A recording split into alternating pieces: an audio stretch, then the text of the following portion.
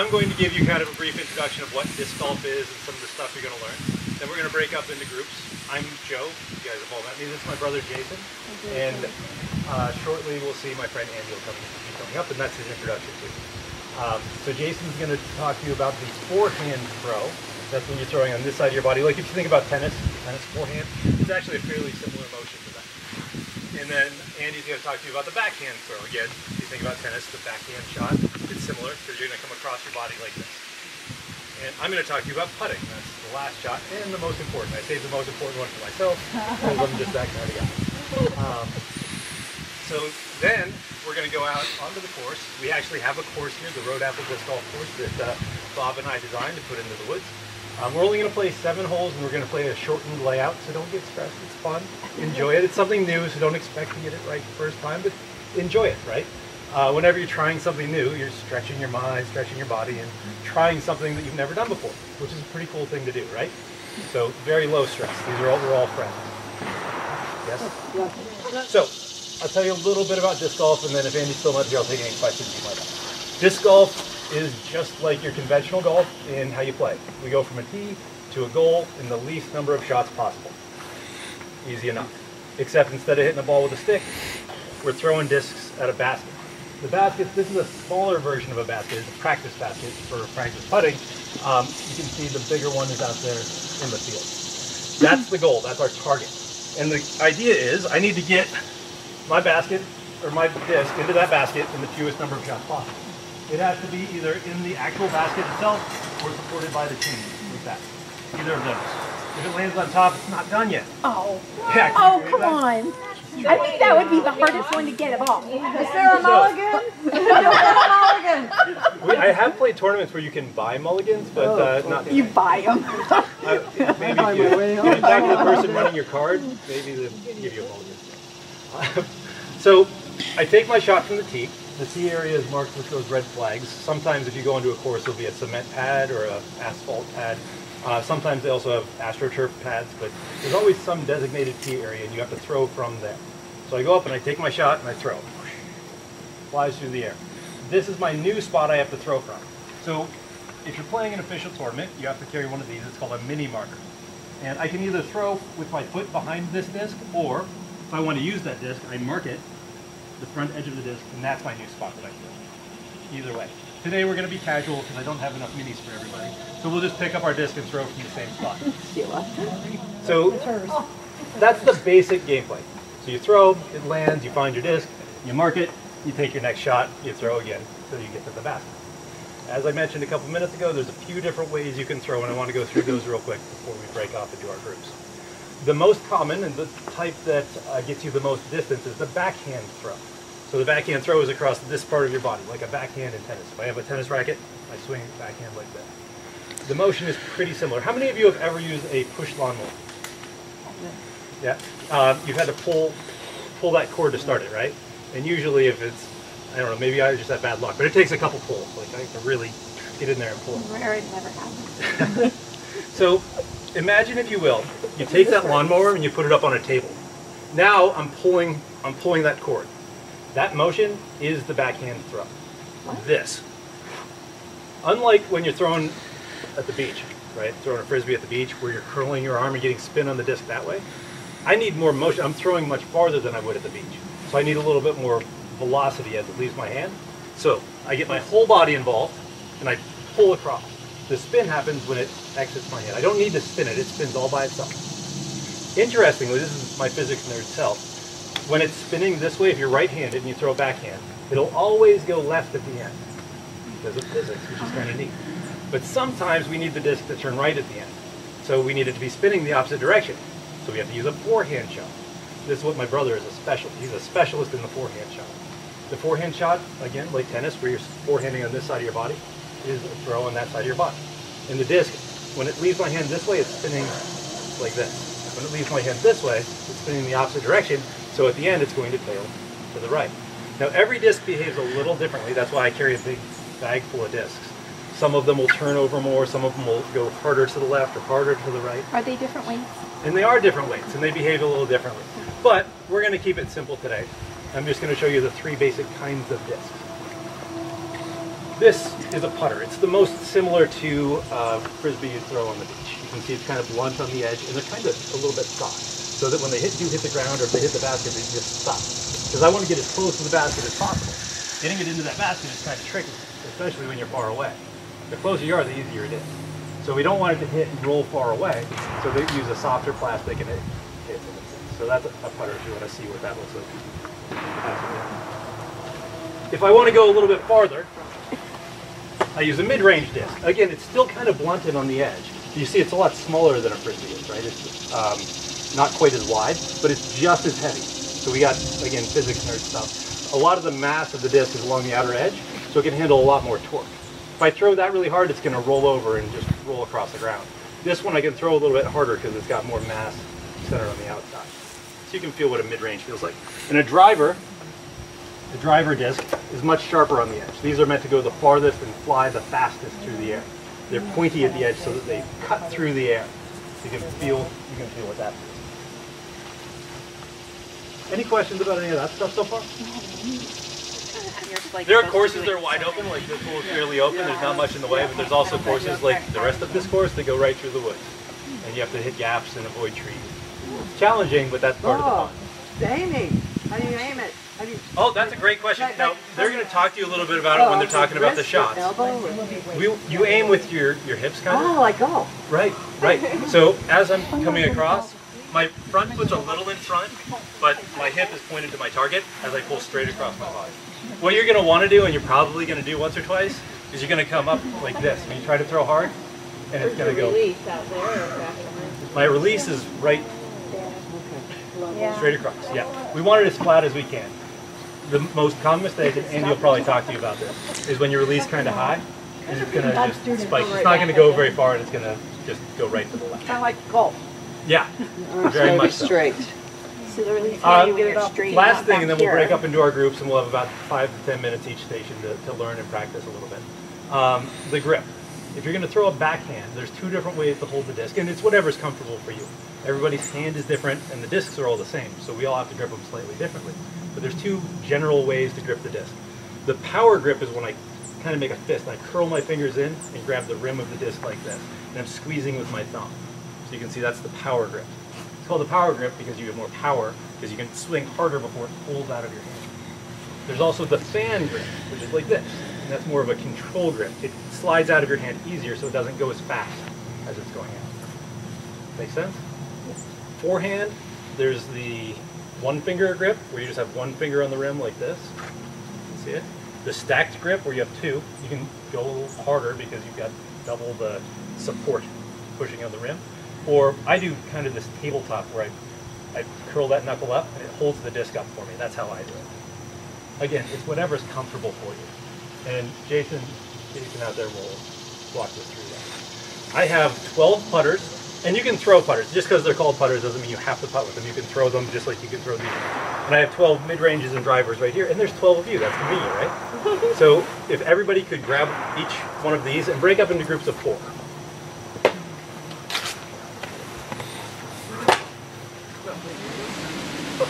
The drive is all about power, right? I was showing you. You're reaching across. There's a lot of motion here. My whole body's moving. So there's a lot of motion here. With the putt, everything needs to be straight because any extra motion introduces error.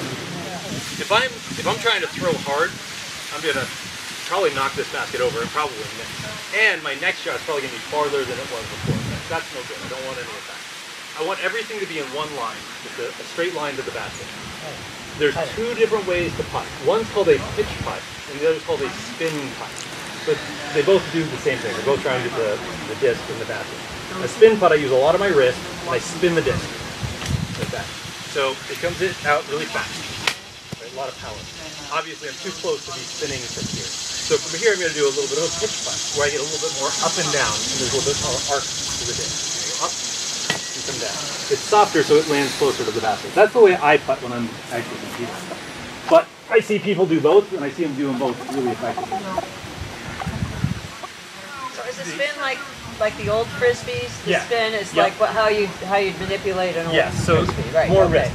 You don't want to use too much of your arm because that's going to introduce an angle. An angle, right. I might release it here, I might release it there. I want everything You to want be it straight, like pretty much in line. Like I'm painting, I have a paintbrush, and I'm painting this blue. it's all wrist then. If Yep, it's fitting. that's it's all correct. wrist. It's all No the elbow. wrist. The arm motion is up and down. That's painting the thing. Not in. But you also want to use your legs because it is all the wrist. I'm not using these arm muscles, so if I want to get it to the basket, I have to push with my legs to get some motion forward. Does that make sense? Okay. So here, I'll back up a little bit. Hopefully, I won't miss. So push back, push forward, and click the wrist. And it's in the back. So enough talk. I talked too much. Why don't you give it a try? There's a basket right there you can putt at. There's a basket right here you can putt at. Give it a try. I'll come around and I'll watch you and see how you do. That was good. I was gonna say that actually wasn't that bad. That was good. Nice. Wow, look at her. Also good. I guess I should pay attention. Remember? That was good too. I think I need to try from further out. So that Yeah. gentle rain. I was looking. Go ahead. I'm watching. Good. Try to use a little bit more push with your leg. Okay. Nice. Like I was saying, there's the power grip set, but Hi, Jason. the thing is to have some form of contact with your ring finger or along the edge, and then whatever. Yeah, I'm like just curling my finger around. I don't really have it against the rim, but I've got so that I can transfer power with my pointer finger. And then, so what I like to do is hold it against like my breastbone, and as I line up, and my elbow's sort of pointing at the target, and my hips are pointed away from it. And then reach back, and straighten your elbow out, and you have to turn your head away from the target. That's good. Then you want to pull it back in towards your breastplate where you started, and then out. And the motion is sort of like a full start engine. Like if you're starting a mower, you gotta really pull up and crank it. Yeah, go ahead. You want your hand, Well, he told me to do that. Straight across. get your hand actually around the outside edge, and more like kind of curling your wrist up a little. Yeah. And then you're gonna reach that and get that. You have to turn your hips and your shoulders. That was a good one. And then you want your elbows straight.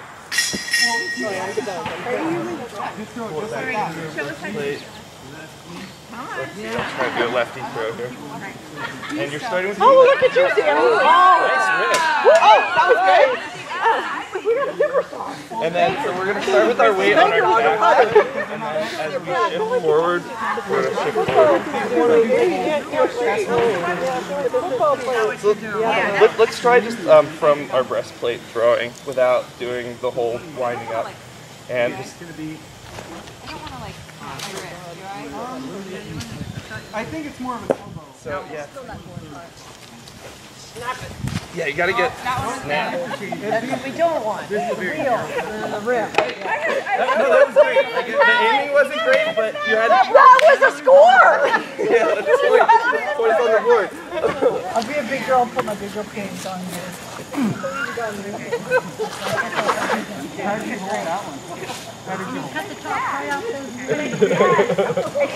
Yeah, and they'll go farther if you get them down like on a flat, parallel with the ground.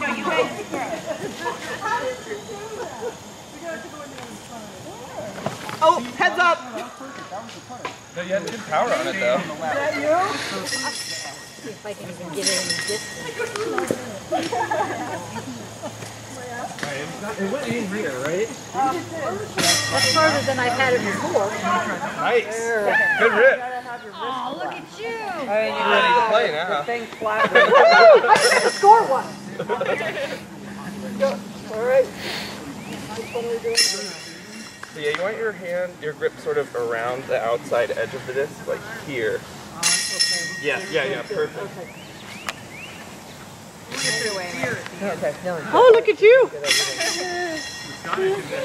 We'll be in the woods. Woo! Yeah, Oh, look at you, Sammy. Power you got.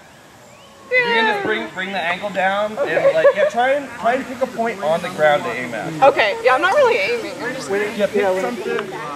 So now we're on the forehand stage, which is just throwing like that. And the goal for this one is getting the S, the whole S curve and everything. And this shot isn't about distance. So you guys just came from Andy? No, we came from putting, so. You already, well, Andy, that's all about distance. Now. That's what you're going to use for the contest. For this is, we're just going through the woods. We want to get around some trees. We're going behind, you know, getting through. And that's it. All right, What you want to do is, I don't know what your guys' preference are for holding them. A lot of people hold them with 2 fingers, like that. Personally, I do the 1, but it's just whatever's comfortable. Like whether you like spread your fingers out or have them when you stand like this. When you let go, you want to make sure it's level, and you want a little bit of a left hand curve off the bat like that. but you guys ready to give it a try? Or? we're going to be doing stands. Oh, what you want to do, but how it starts is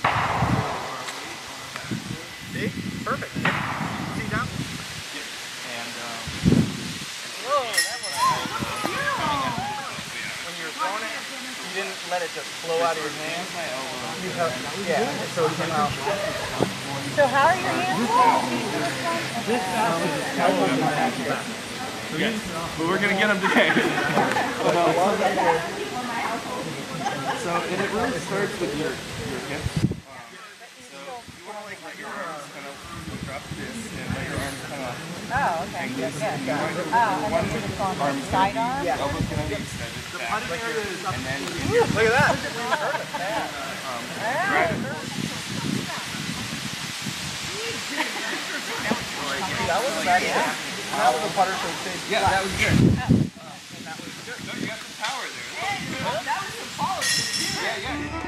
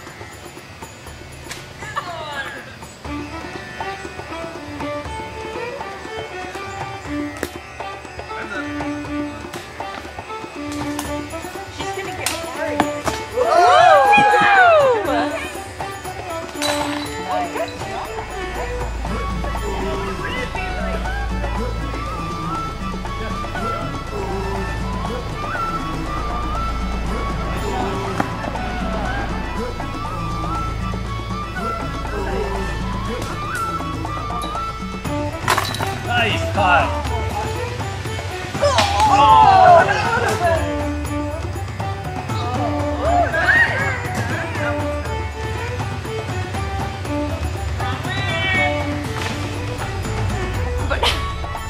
Ooh, yeah, good. trees. Yeah, but yeah, where they go is a little bit. That was. Oh, there you go. There Woo! it is. Woo! Woo! Yeah, nice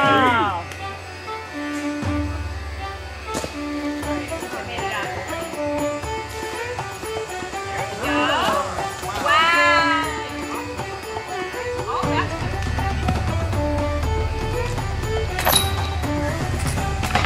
Oh, I was waiting for it to come back. Andy, thanks, Jason. Yes, thank you. Awesome. Guys. Yes, thank you. The winner of the round with a score of 24 was Aaron. Yeah! And the winner of the long distance competition was Aaron. Yes. She's the ringer.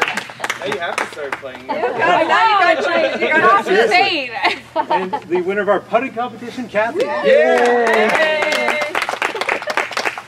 Excellent.